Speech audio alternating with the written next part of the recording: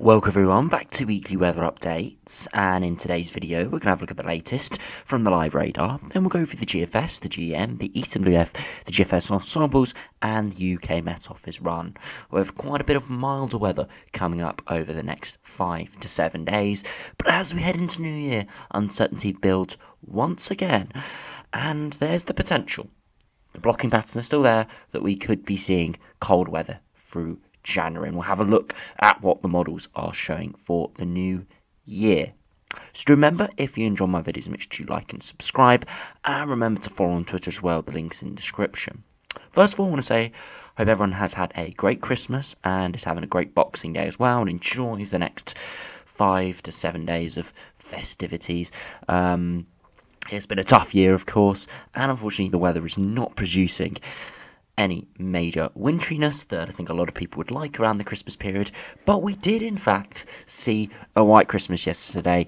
In yesterday's video we did have a look at the official Met Office Twitter page, who said we'd seen a white Christmas in Braemar and a few areas over the course of northern England. We saw quite a few more areas seeing a white Christmas last night. Quite late on, in and around the midnight period, we did see heavy snow across many parts of northern England and southern Scotland, and you can see that weather front on the live radar slowly clearing away. A lot of low cloud, fog and drizzle around. It's really quite a miserable Boxing Day, but it's just unfortunately this is how it is this year.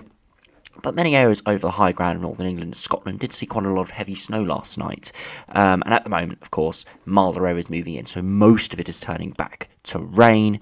But if we do go have a look at the layers on the radar, we can actually have a look at the past 24-hour snowfall amounts. Now, again, these are estimates, not what is sort of seen on the ground. It estimates what's fallen out of the sky from the radar. And you can see we saw quite a lot of heavy snow across parts of northern England, including Yorkshire, up and into southern Scotland and central Scotland. Wow, the purple areas where we saw quite a bit of heavy snow. So just across the northwest parts of Yorkshire saw some quite very heavy snow, and even to low-lying areas we'd see some snow for a time, but now it is a bit too mild for snow, as we do head into quite a mild period to end the year. Now, if we do have a look at the GFS, what that is showing this evening, it is showing quite a mixed bag. We're seeing a milder period over the next 5 to 7 days into the end of this year and start of next year. But we are seeing those blocking patterns that I keep saying are still there, returning once again, and potentially giving us something cold in the extended range. Now, I do want to emphasise any cold potential we have a look at on the models and also on members, it's all in the longer range. No guarantees at this stage. I don't want to get anyone's hopes up, because I do know there are some people, especially on Twitter, saying winter is over, it's going to be a mild and average winter. And yes, maybe the overall average temperature may be around or above average. That's quite likely now, given this milder December. But I do still think we will be seeing some cold weather. The atmosphere is primed for cold potential. Not primed for guaranteed cold weather for the UK, but it's primed for blocking. And if that continues like it looks like it will over the next few weeks, at some point it's going to come off, at least for a few days, for the UK. So if we do run through the GFS, you can see at the moment we do have westerly winds moving in. That cold air that we'd hoped about a week ago would have come further southwards is sitting over Scandinavia. And we continue with westerly winds, very unsettled, quite a few bands of precipitation moving through over the next few days. You can see we continue with the southwesterly feed, really quite mild towards the end of this year. And if we do have a look at the upper air temperatures, you can see that 10-degree line slowly getting towards the UK. It's looking like it's not going to quite get to the UK at this stage, but it is the potential there.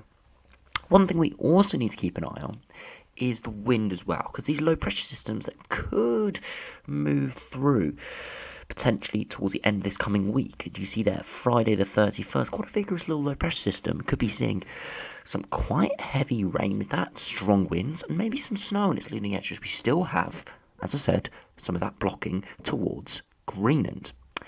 Now beyond that, we go into a full sort of southerly wind pattern for the last couple of days of the year into the start of January. And you can see, as we continue through, it's still generally westerly.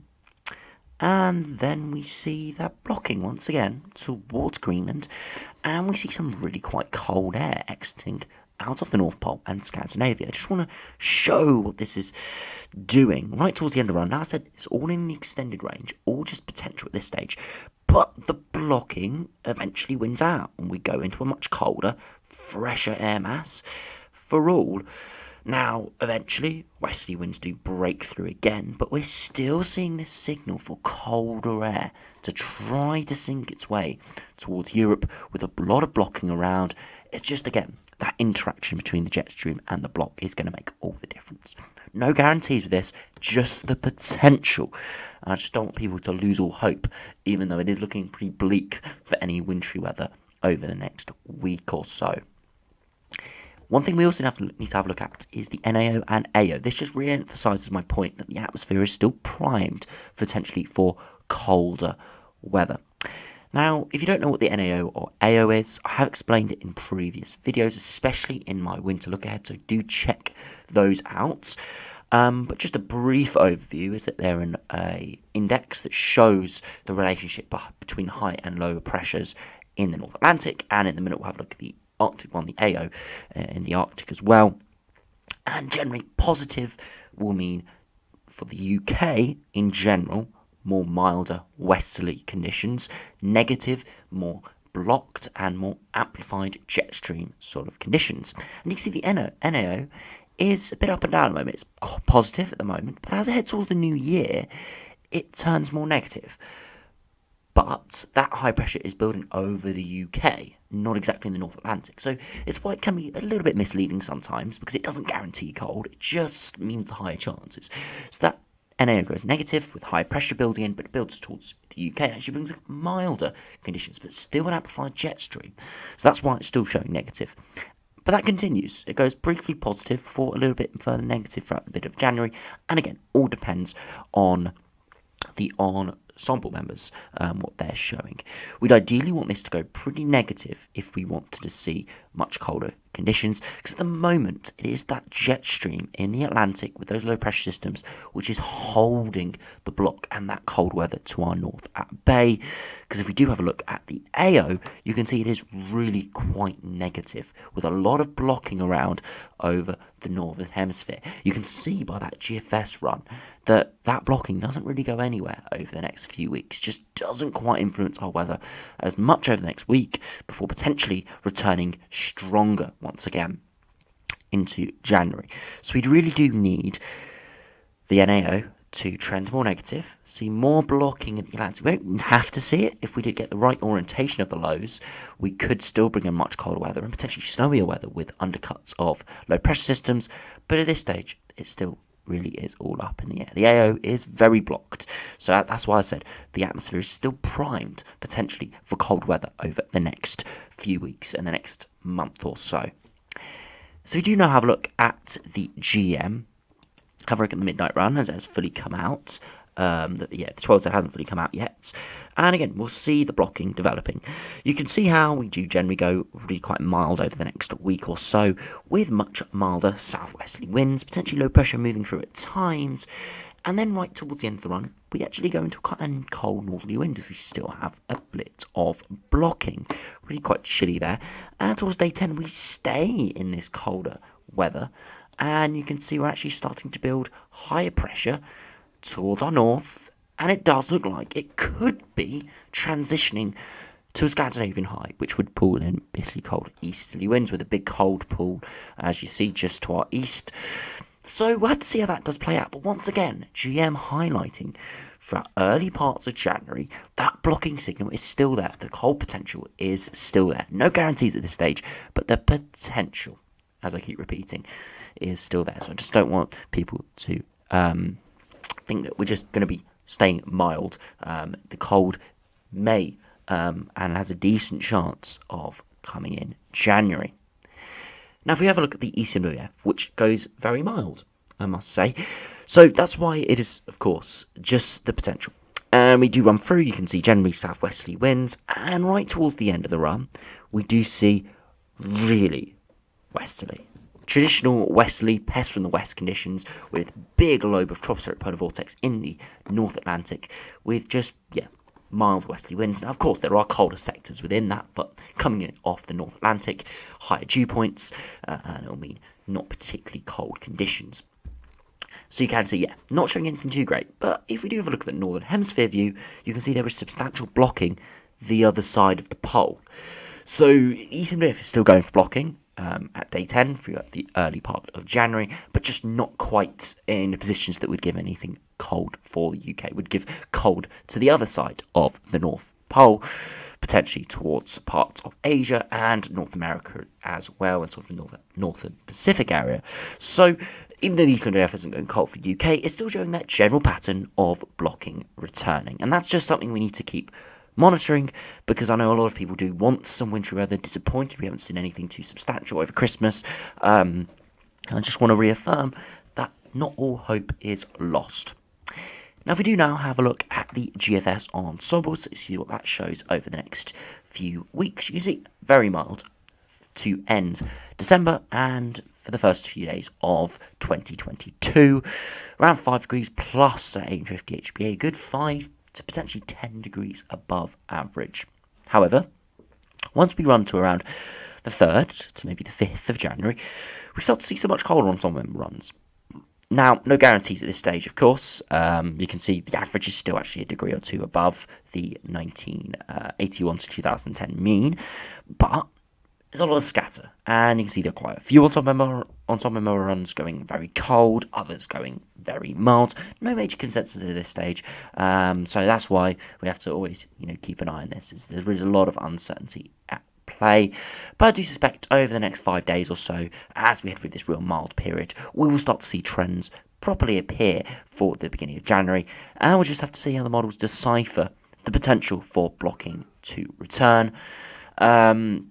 If we do have a look at sea level pressure, which gives us a good idea, generally not really showing anything substantial in terms of trends. From around the 1st, 2nd, 3rd of January, a lot of uncertainty. Some going really quite deep low pressure systems, other going higher pressure building in. So that just shows you the uncertainty really is there within the ensembles, and there are no definitive signals at this stage beyond sort of the first couple of days of January. So anyone saying January is going to be turning out to be a massive, mild, southwesterly sort of pattern is really just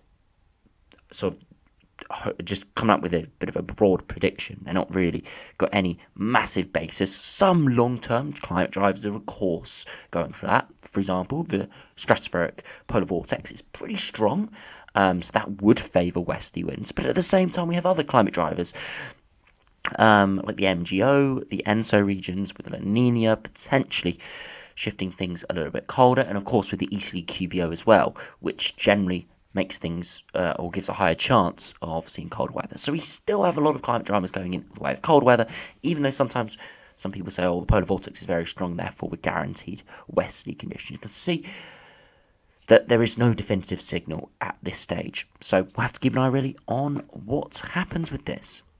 So we do finish up, have a look at the UK Met Office run, have a look at the next 5 days or so at the precipitation and temperature. As you'll see, it's pretty unsettled and pretty mild as well. So as we run through, you can see earlier this morning we saw some heavy snow potentially over parts of northern England. Now, of course, the prediction, it probably would have played out a little bit differently to this, but still quite a bit of heavy snow around, and that heavy rain moving through over the course of this evening. And tonight, things being pretty cloudy, miserable, and rainy in Scotland, still with a few showers around. And then another heavier band of rain moves through tomorrow morning, sort of petering out into the afternoon, and more continued bands of rain moving into the south, maybe turning a little bit brighter in the north, but still a lot of cloud. Heavier rain round on Tuesday, and then once again another batch of rain through Wednesday, especially in the south, and then a very heavy active front moving through Wednesday evening. Bit of snow maybe over the northern hills, and then into Thursday, still heavy rain in the south. So it's looking very, very unsettled throughout this week. Continuing bands of rain. I do suspect we could be seeing some yellow rain warnings for a time where we do see these weather fronts sort of line up, and where we see the heaviest bands. So do stay tuned for that. So if we do have a look at the max temperatures over the next 5 days, you can see generally still quite cold in the north, but it is trending milder. And as you can see by this afternoon, it was sort of 8, 9, 10 degrees in the south. Further north, it's still low single digits, but that's all going to be changing for the 27th. You can see in the afternoon, low single digits still maybe across Scotland and a few areas in northern England, but generally areas up to around 6, 7, 8, 9, or even 10 plus degrees in the far southwest. And that'll continue for Tuesday, the 28th, widely 5 to 10 degrees across many parts of England, Wales, Ireland, Northern Ireland, still chilly across Scotland as we're hanging on to some colder air there. But by Wednesday, really mild conditions coming in. Maybe still freezing over the Scottish Highlands, but many parts of England, Wales, Ireland are looking around 14 or 15 degree highs, widely though 11 to 13. Overnight, staying up in the low teens, maybe 12, 13 degrees overnight. And by Thursday, the 30th of December, widely across England and Wales, 13 to 15 degrees, which is spring-like conditions or even autumnal conditions. Really, really quite mild. And that as we head through to Friday the 31st, so New Year's Eve, it is looking still really quite mild, around 12 or 13 degrees. So real mild conditions coming up over the next week or so.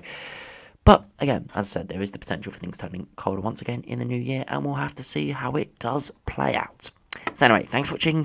Hope you have a great rest of the festive period, and I'll see you again for another video soon.